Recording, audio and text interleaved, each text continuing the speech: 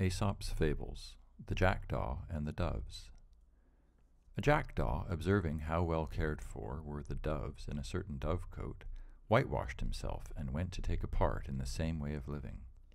The doves were friendly enough so long as he kept silence, taking him for one of themselves, but when he once forgot himself and gave a croak, they immediately perceived his character and cuffed him out. So the jackdaw, having failed in getting a share of good things there, returned to his brother jackdaws. But these latter, not recognizing him because of his color, kept him out of their mess also, so that in his desire for two things he got neither.